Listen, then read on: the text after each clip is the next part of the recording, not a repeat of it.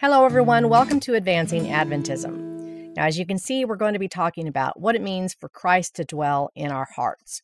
Now, the usual idea for this is that there is some part of Jesus himself that literally dwells within our bodies or within our souls. And by that, obviously, people don't mean like part of Jesus' physical body. No, the idea is that there's some spiritual aspect of Jesus, kind of like a spiritual essence, a part to his person that is non-physical. That's what is meant by spiritual in this context. It means a non-physical aspect of Jesus that comes and literally dwells in our bodies in some way, right? But as we'll see, Ellen White had a very different understanding of what it means for Christ to dwell in our hearts. And to get into this, we're going to be just starting with a very short statement of hers where she talks about someone dwelling in hearts. And in this statement, she's not talking about Jesus dwelling in hearts. She's talking about just a regular person dwelling in hearts. So let's take a look at that. Okay, now in this is from a letter that she wrote to someone. And she tells them, if you do this, whatever this is, it doesn't matter for our purposes here. She says, if you do this, you will live in the hearts of the church, and they will love to do for you and will have a care for you, which not one of your children now possess. Okay, now, I'm sure that none of us would read this and think that Ellen White is meaning that some non-physical aspect of this person to whom she's writing the letter, that if they do whatever it is she's telling them to do, that some non-physical aspect of the person will then go and live in the hearts of people in the church, right? We all know that she's using this as a figure of speech.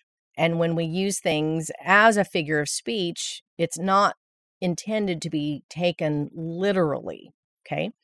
So, this exact same language about living in the hearts of the church is also used by her elsewhere, and this time it is used in regard to Jesus. She says, may the Lord pity them, and may he live in the hearts of the church is my prayer. Now, notice those two phrases in the yellow. They're identical from the part live till the word church, live in the hearts of the church. It's identical language. So we have in the letter from 1864, she tells this person that they will live in the hearts of the church.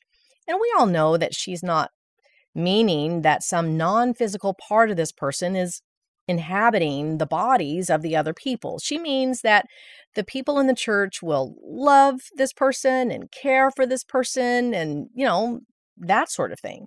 So why would we think to interpret this other phrase so radically different? It's the exact same language. She's just in one instance talking about a person, a human being here on earth right now. And in the other one, she's talking about Jesus living in the hearts of the church. So just based on these two statements alone, when we compare them, we really don't have any reason to infer from those statements that she means something different in regard to the Lord living in the hearts of the church as compared to what she means by this other person living in the hearts of the church. But we don't even have to rely on just, not making an unwarranted inference from her statement. We actually have a very plain, direct, positive statement from Ellen White regarding what it means for Christ to dwell in our hearts. And it's even very, very short. Here it is. She says, Christ dwelling in our hearts by faith means the contemplation of Christ, beholding Christ, ever cherishing the dear Savior as our very best and honored friend, so that we would not in any action grieve and offend him. He dwells in us by the word of truth.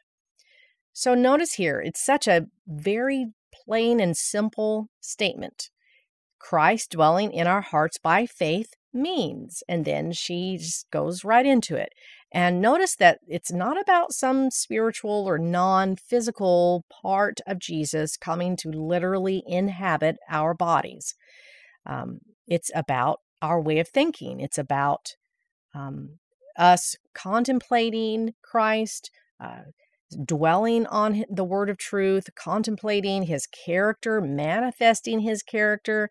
It's about us caring about Jesus so much that we come to the point where we just would not ever do anything that would grieve or offend him. In practical reality, in the living out of our life, that we would not do anything that would cause him grief or any kind of offense, right? That's what she's saying here.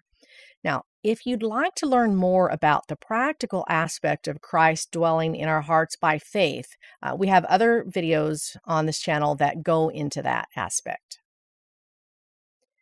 Here's where you can find those videos. They'll be in our playlist on justification by faith. And of course, you can just click the end screen, or we'll have links in the description to that, as well as links to what we referenced and read from Ellen White in the video today. So thank you very much for joining us, and I hope you're very blessed.